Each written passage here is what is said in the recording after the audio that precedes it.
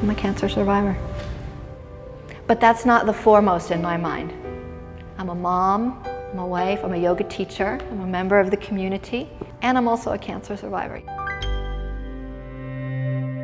Summer of 2012, I just noticed I had symptoms like indigestion, a lot of discomfort in the abdomen, in my stomach and in my digestive tract. She went to her primary care physician who ordered a pelvic ultrasound which showed a mass on one of her ovaries.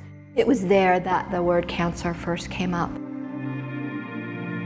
They said, you have something, we don't know what it is, it's pretty large, it needs to come out, and it does need to be surgery. Nadja went to the operating room. Pathologists came back saying that it was likely a cancer, at which point I was called into the operating room. There is actually data that shows that when women have their cancer surgeries performed by a trained gynecologic oncologist, that their outcome and that their survival is improved. They did a full cancer staging surgery, so full hysterectomy, double oophorectomy, fallopian tubes as well. The disease was confined to her pelvis, which made her a stage 2 ovarian cancer.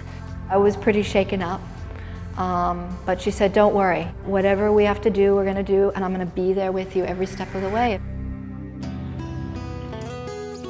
What I'd really like patients to know is that there is hope, that they won't be alone, and being able to follow them throughout the journey of their diagnosis and to support them through that. That's a huge honor.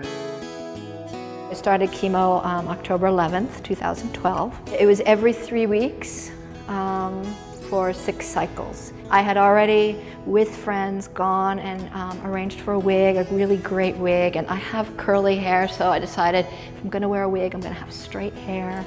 She is now over 2 years out from completing that chemotherapy and is currently without any evidence of disease recurrence. We are keeping a close eye on her.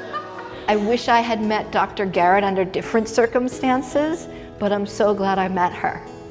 And that's something that we joke about. You were with me every step of the way like you said you would be, and now still. I go and see her every 6 months and we give each other a big hug.